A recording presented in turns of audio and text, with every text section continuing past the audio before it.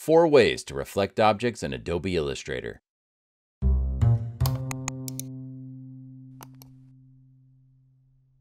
Hey guys, Kerry Hawkins here with another VectorMade.com tutorial, and today's tutorial we're going to talk about 4 different ways to reflect an object in Adobe Illustrator using the Reflect tool and Live Mirror. So let's jump right on in. Alright, for the first method, let's just draw a star out here on our artboard, and I'm going to give it a black fill and a yellow stroke with a little bit of a thickness to the stroke, just so you can see when I create copies what that looks like.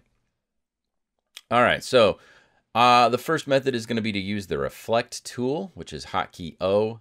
And when you have this selected and you click on Reflect tool, it will automatically put this little kind of anchor point in the middle of your star. If you want to move that, you can just click anywhere, I think outside or inside of your star. And let's just say, let's hover over this anchor point and click there. Then if I click and hold, you'll see that I can kind of reflect this around that anchor point. So it's just going to rotate all around here. Now, if I hold Alt while I'm doing this, I can create a copy. So if I wanted to create a copy of this star and put it right here, and then I release, and I've got a copy. Let's say I wanted to do that again. I just need to click again on this spot for my anchor point, click and drag while holding Alt, and I can do this again and create another star copy.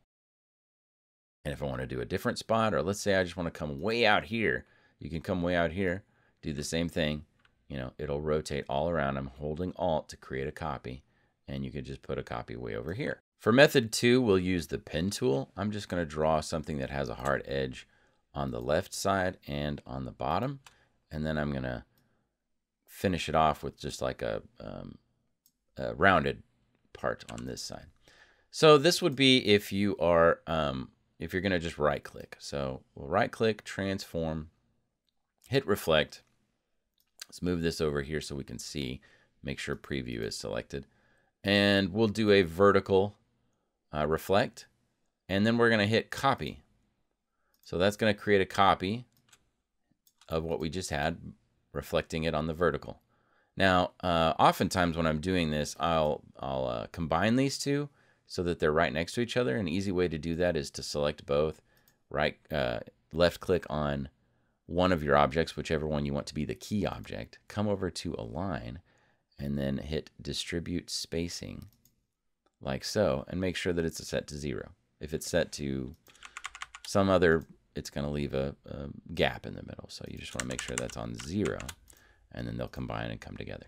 Now you can do the same thing. Let's right click, reflect. Let's do horizontal this time. Create a copy. There we go. Rinse, repeat, select both, click once on the key object, and distribute this way. And you could also do it this way. Let me click and drag, and I'm holding Shift and Alt to make a copy. And then I'm going to right click and hit transform, reflect, but this time I'm not going to hit copy here because I already made a copy. I'm just going to hit OK because it's horizontally. Good. And we'll do the same thing. Click once on here to make that your key object and distribute. So now all of those things are now perfectly aligned to each other and perfectly symmetrical. The third method will use what's called Live Mirror, and what we want to do, make sure you've got smart guides on.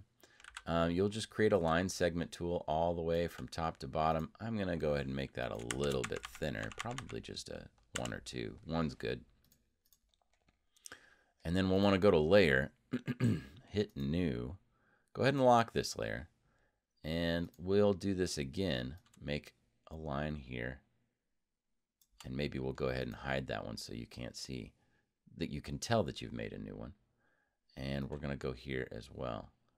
Now, one thing you'll want to do that I didn't do with this layer is make sure that everything is perfectly aligned vertically and horizontally. So in your Align tab, make sure that Align to Artboard is selected. Go ahead and select your lines.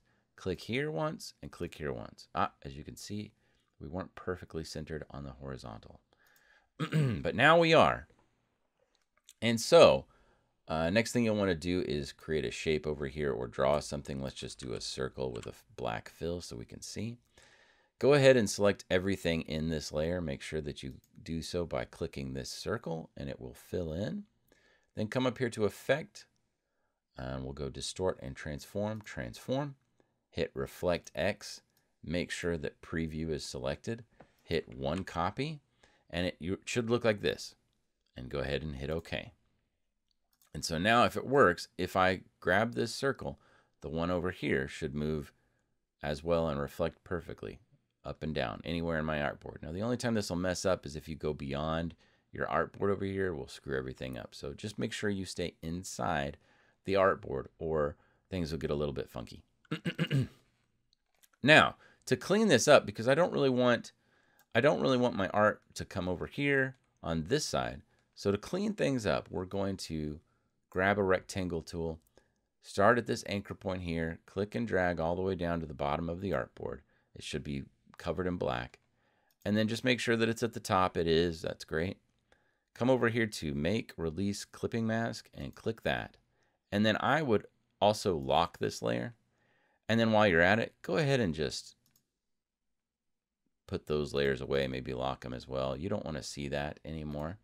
So what that does is, as we come over here, now the circle is going to disappear. And as it's coming back into this section of the artboard, we'll see just parts of it, which is going to really create some cool looking art. So the easiest way to kind of do things from here on out is probably just use the paintbrush tool. And if I double click on it, I like these settings all the way on the smoothness because I'm not very good at drawing by hand with a mouse.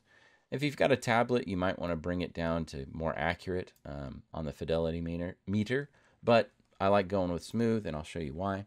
So let's increase the size of this using the right bracket to go up. You can use left bracket to go down, right bracket to go up.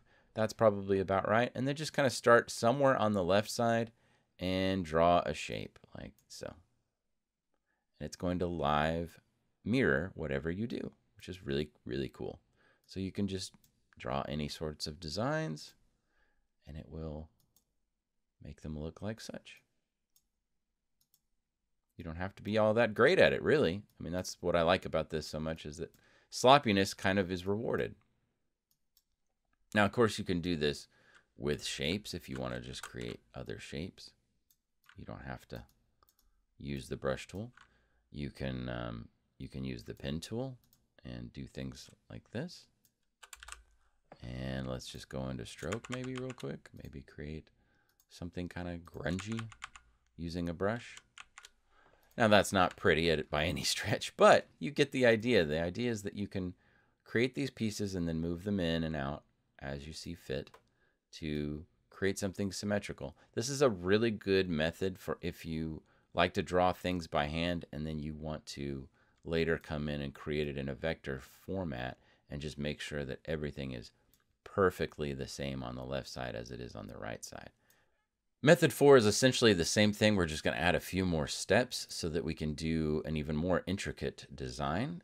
Start off by creating a line segment from top to bottom, perfectly centered, and from left to right, perfectly centered.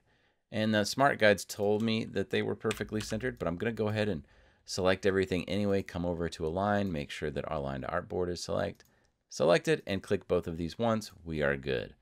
The next thing you're going to want to do is grab this one here and do Effect, Distort, Transform. You'll want to create 1, 2, 3 copies, and we'll want to do an angle of 135. And so this is what your artboard should look like. Looks good. Now the next thing you want to do is just, let's grab your brush tool and we'll increase the size a little bit so we can really see this. And just draw a line from about here to here. It doesn't have to be perfect. Now we're going to select everything in that layer over here. Clicking the circle, everything's selected. Great. Effect. This should have Apply Transform already, so go ahead and click that on there since you just used it. We will want to drop the copies to 1, reflect X, and set that to 0. So you're just creating one copy at this point. Hit OK. We're going to do the same thing again. Everything's still selected. Don't do anything else.